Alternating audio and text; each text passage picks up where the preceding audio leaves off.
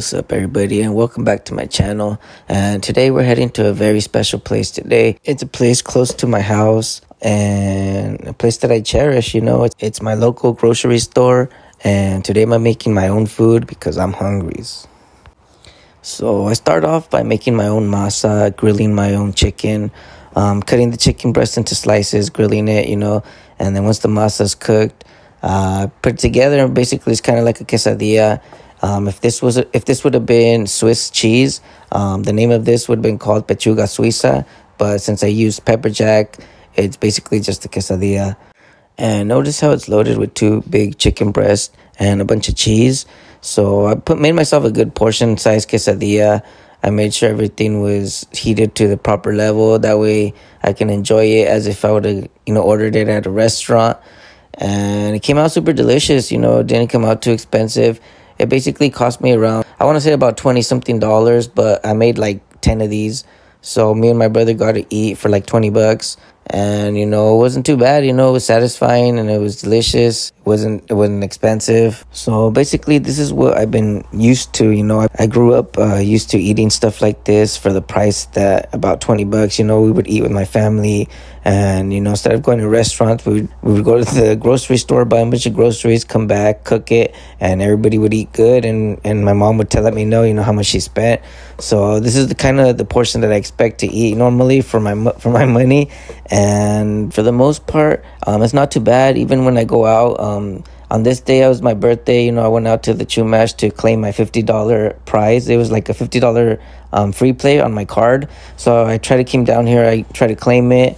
And I think I made like $10 or $20. So I decided to get something to eat. I was really hungry, and I never been to the sports bar. I think it's a new sports bar that's upstairs at the Chumash Casino, and it's nice. It's a real nice area. It looks fancy. It's a big area. You can order a bunch of different foods here. Guys, so I'm at the Chumash Casino at the sports bar. I just ordered some chicken wings. I've never been here before. I've been to the Chumash I've been coming to the Chumash for years, and I've never ordered here before. So I decided to order here. And check it out. We got a little booth with the TV. So you got a little table right here, a little private booth, and I'm inside the sports bar. Inside the sports bar, there's a little private booth.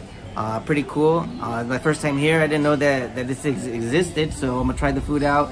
Hopefully it's good, and maybe next time I'll bring some people over and we'll have a big meal. Alright, so let's check out the menus. The sports bar and grill up here, and a quick look. I'm just gonna go ahead and order the first thing on the menu. It's just way too many things on here. I ordered the habanero sauce chicken wings, and to be honest with you guys, this was really good. It was delicious. I didn't expect it to be too spicy, but it was. I think I had 2 full glasses of water with it, so keep that in mind. But it was delicious, and the price was fair for the meal. All in all, I rate this 9 out of 10, simply because it did have a little bit too much fat, but it was absolutely delicious. Now, this next meal, however, I'm not sure what to say about it. Came with 1 piece of ham, 2 pieces of tomato, some lettuce and mayo, but the bacon came out all burnt. And this place is supposed to be the one place to play poker tournaments in LA, but their food couldn't be better. Now let's talk poker. As far as poker is concerned, I've recently been on the money list. I've managed to put myself on the all-time poker list, I guess it is. And it's pretty far down there, but I mean, as you can see, I haven't played many tournaments. I just recently started playing tournaments, and not because I'm more into it or because I have money, but simply because I've been winning. I managed to turn 100 into 300, and I played a tournament that cost me $150, that got me $1,000. Then I started to play bigger tournaments that costed $250 and $400. I did make day 2 into $1,400 seat, the Mini Millions. It was $1 million tournament, and there was no refund on that seat, so I had to play it. But as you can see, I've been playing more tournaments, and not because I have money, but because I have been earning a little bit of money, and a lot of the times the seed is not transferable. So if I do win a seed into a tournament, I have to play it, and I'm more than willing to play it because, I mean, it's for $1 million. So I'm hoping to win one of these seats. And, I don't have a job right now. I'm still injured, so it's my only source of income. but it's not a secure income. You know, I still need a constant type of income coming in, because I know one of these losses, if I lose 2 days in a row, that's basically it. You know, like I'll be broke. You know, so I have to like at least win one day or not lose that bad, and then try to win the next day. But basically, if I would lose 2 days in a row, since I have very little bit of money, I'm gonna go broke. And it's not much, you know. I have like about $300-$400, but I mean, it's nothing, you know. I don't have a job, I don't have no income, you know. Like, I have to keep winning. So with that being said, let's switch it up and show you a little bit of footage of some of my poker plays. And I hope you guys enjoyed this video. And if you guys want to see more of these type of videos, just hit the like, hit the subscribe, and enjoy the rest of the video.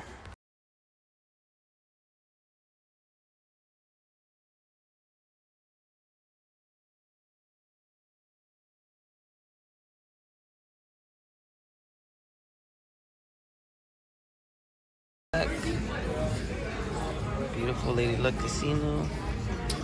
There's 4 tournaments, 4 tables left. Everybody has pretty average chip stacks.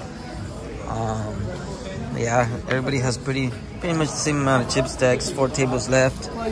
Pretty exciting. These guys have the most chips on all the tables, so these guys are probably gonna be the chip leaders over here. All right, so let's play the folding game.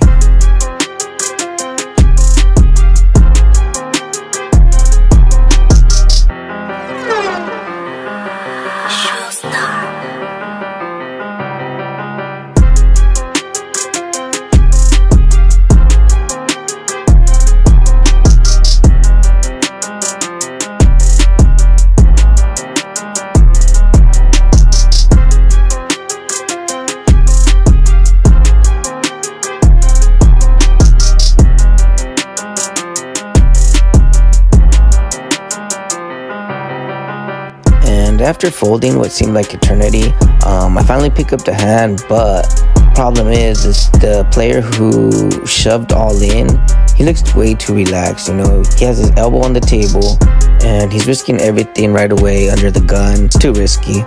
Alright, so on this next hand, you know, I finally get a chance to play one. I have the button, I'm in position, I have pocket tens, it's small blind, big blind. I think it's 1,000, 2,000, 2,000. I forgot what level we were in, but I definitely made a raise after somebody tried to limp in there.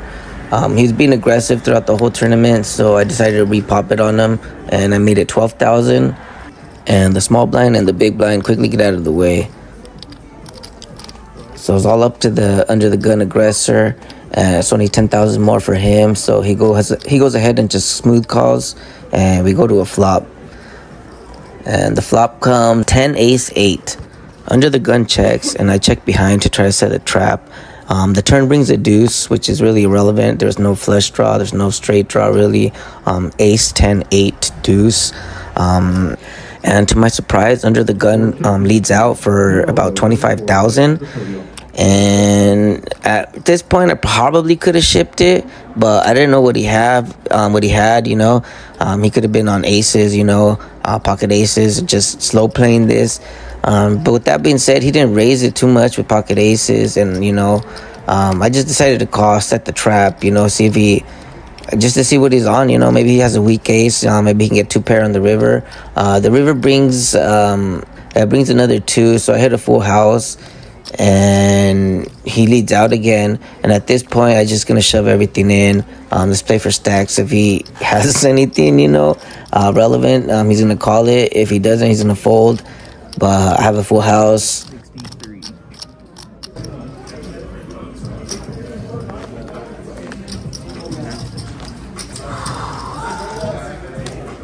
So the guy showed that he had ace 10, 2 pair. He flopped 2 pair, I flopped a set, and it was no wonder we were both trying to slow play that. But, you know, it ended up working out for me because I got a full boat at the end, and all is good, you know, moving forward in this tournament.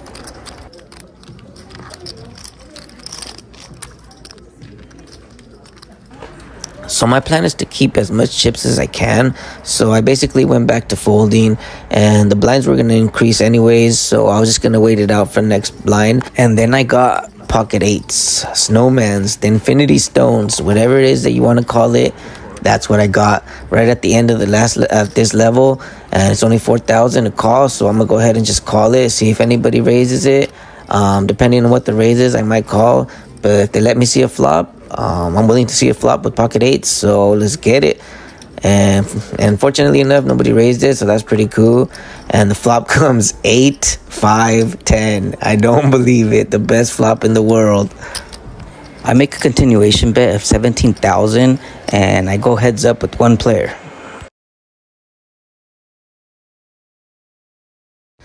The turn brings a possible straight with straight draws. So for that reason, when he checks, I put a pretty big bet out there just to see if he has it, then he'll probably raise it. But if he doesn't have it, most likely he'll just call. So I put a little $15,000 bet out there, and he called.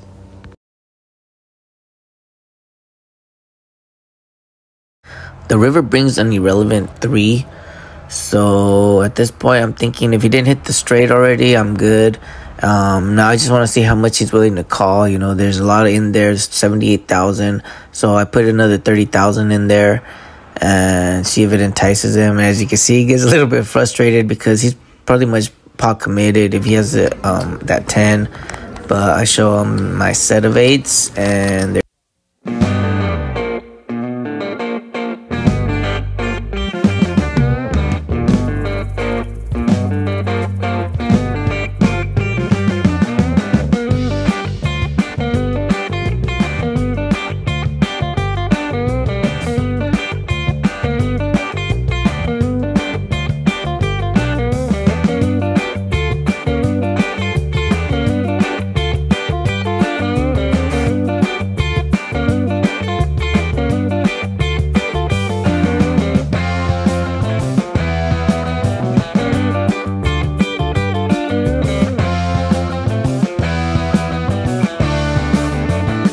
Alright, and so without getting too excited or trying to show too much emotion, I raised it 25,000, and the guy in the cutoff reshifts it for all his stack. So I basically just wait for everybody to fold so I can call, and that's exactly what I do. And I see that I'm up against ace king of diamonds, and all they need to do is just hold, baby. Come on, pocket aces, pocket rockets. Oh no, you didn't. No, you didn't. Nice, you didn't. All right, baby, let's get there. Final table, here we come. Played that, I would have got you. Would you? I had a queen. Oh, nice. Good thing he shoved. I had a shit. No, I would have queen too. Okay. Shitty queen. Okay.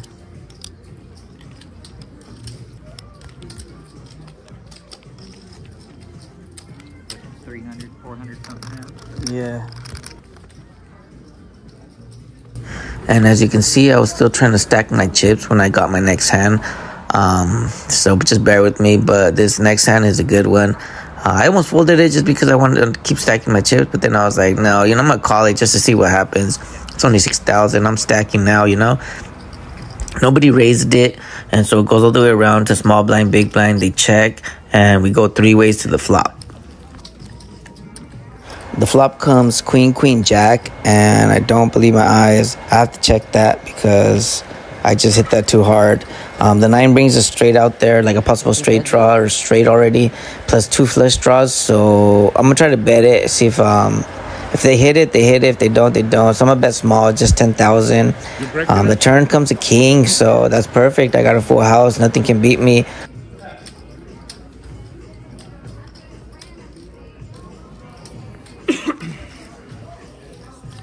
The opponent decides to lead out for 15,000, and that's not going to be enough, especially when I have the nuts. So I'm going to apply full pressure and ship it for all his stack. And if he calls me, I'm going to be definitely making the final table today. And today is actually August 17th, 2024. I'm out here in LA. I had an opportunity to come play. I did get sponsored by my brother. He's cool. He's cool like that. He's a working man. He has 3 jobs. He decided to sponsor me this tournament, and, you know, luckily he did because I'm making profits today. So with that being said, let's cross our fingers. Hope he calls it.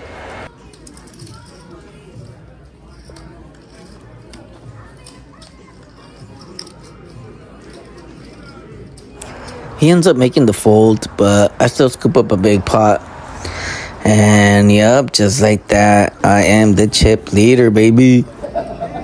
And believe it or not, I'm on a heater. Check it out, pocket tens under the gun.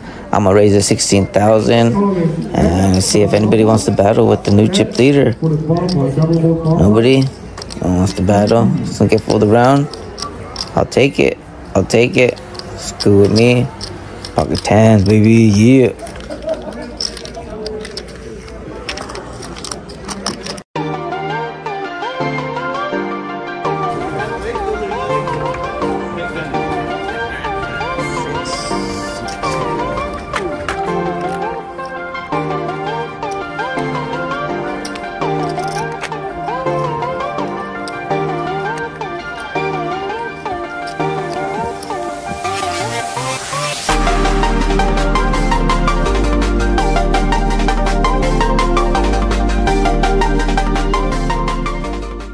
Alright, so on this next hand, we're under the gun and we pick up pocket jiggities, pocket jacks, los jotitos as they say it in Spanish.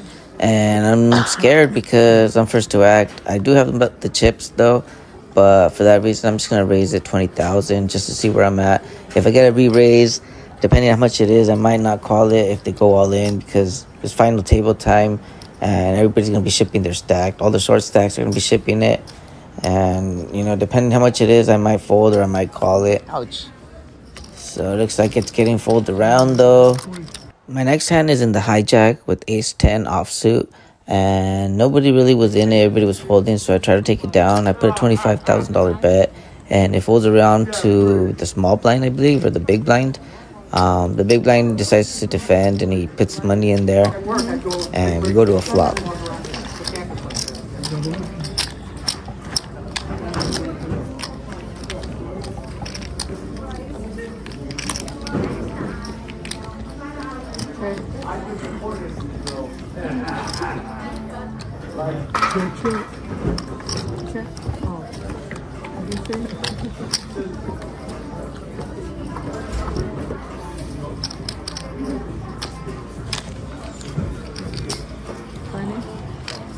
So the villain across the table bets 20,000, and I think it's safe to fold here. I mean, I need a miracle jack, and I don't think I'm gonna hit it.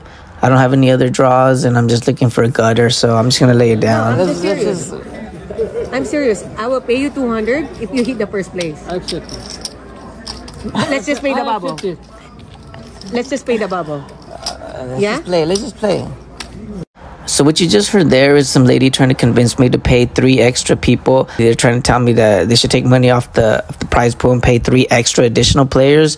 And I believe they're all in the league. So I wasn't having any of it because the guy across from me to the left, I'm not going to name who it is. I'm not going to show you his face either. But he tried to get up in a way that was like threatening. He pretty much called me a little kid, you know, and like I told him that he's the one crying.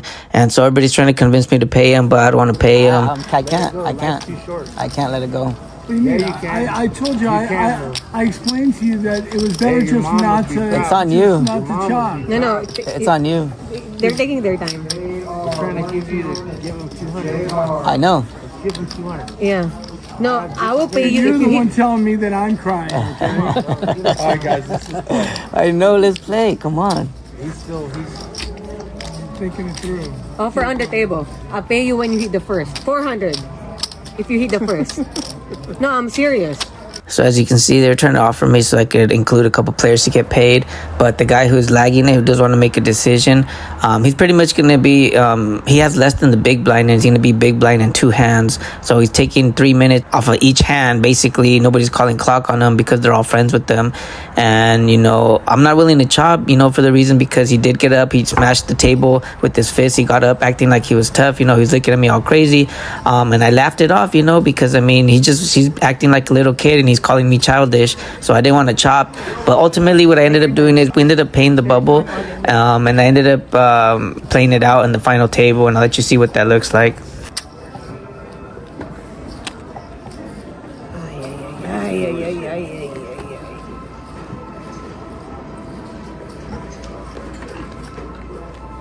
This is sick. This is sick. This is the worst I've ever seen it. The worst bubble. I swear. You have my word. If you hit the first place, I'll pay you 400. Oh, it's alright. It's not even about that anymore. I'm gonna sit here until you figure something out. Okay? It's not on me, it's on you. That's what I mean. That's exactly what I'm saying to you. I'm gonna sit here. Have you looked? No. I'm gonna sit here until you figure something out. Tell that to the rest of the table. It's not on me. No, it's fine. They're all fully aware of what I'm talking about Okay. right now. Okay. And it has nothing to do with the bubble. Do I have time to get a beer? Yes. Yeah, I guarantee you. So no joke, I didn't call time on him. The director allowed this to happen. He even busted out a book at one point, started reading. The other guy came back with his beer, and I believe they all know each other. They're all friends. They're on a league or something. But I mean, like I said, I did end up including this guy in the payout, and we did end up playing until the final table. So with that being said, let me fast forward to it because this is kind of ridiculous, isn't it? One maybe.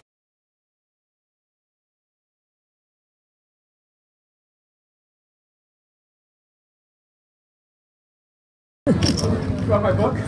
Yeah.